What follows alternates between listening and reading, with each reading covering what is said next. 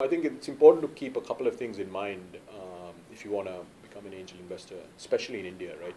So the first is a long-term game. It'll take 10 to 15 years before you'll actually know whether your investments will pay out. You could get lucky, like I've gotten lucky. I got a bunch of exits in the first couple of years because we were in a boom period, and companies got bought. Venture capitalists used to buy out angels, but I think that's a lot of that has changed. So have a very long-term horizon, 10-year horizon, 15-year horizon. I think is very, very important. I think the second thing is, given the risk associated, it's very important to have a portfolio.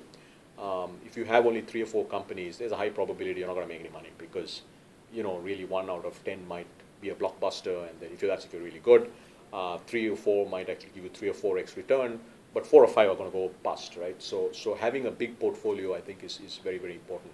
And probably the last thing, which is the most important, is as an angel investor, you should invest. I think you should invest in domains that you deeply, deeply understand, right? Because that's the only way you're able to measure risk.